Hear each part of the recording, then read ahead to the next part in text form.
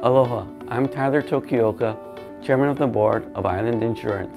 I'm also an American Heart Association volunteer here in Hawaii. I'm a husband, a dad, and a stroke survivor.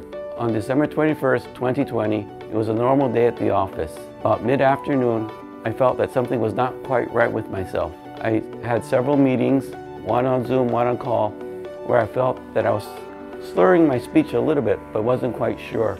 And then when I went to send an email, my left hand wasn't hitting the right keys. And at that point, I knew something was wrong. I Googled stroke symptoms. And then I realized that I might be suffering a stroke. I decided it was probably best to head home. I got to my car, started driving, and gave my wife a call. I told her I think I'm suffering a stroke, but I'm not sure. Should I head home or should I go to the ER? She, of course, told me to go to the ER, which I'm thankful that I did. It was great that my wife told me to go to the ER rather than coming home.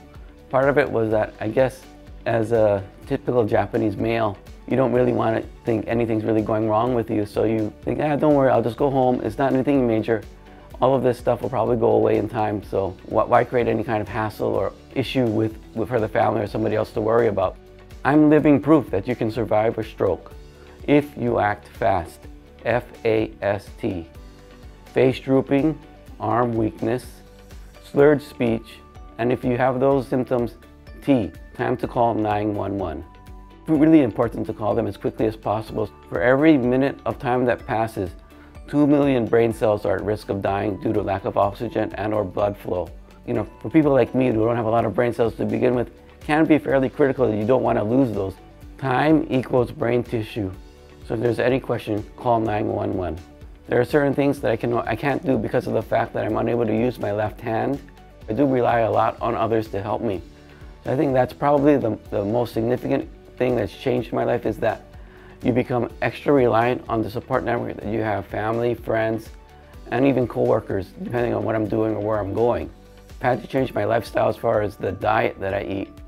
I can't just eat all of the fried food that I normally would have, that extra mac salad, gravy on the rice, etc. I have to be a little bit more deliberate, eat salads, which I never did before, eat fruit, which I ate once in a while, and not drink as much Diet Coke as I've had in the past.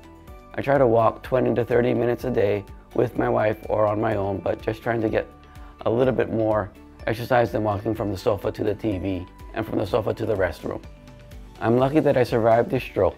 It's taken me a lot of effort to get to the point where I am today, and I'll leave you with these few tidbits to remember. See your primary care physician so you know your numbers. Eat healthy, exercise regularly, and above all, remember, fast, F-A-S-T. Until you go through something like this, there's no way to know exactly who's going to be there for you in time of need. And I was just amazed at the amount of people that came to my assistance without batting an eye, without asking for it. Offers came all over the place. So those of you that are watching, thank you so much.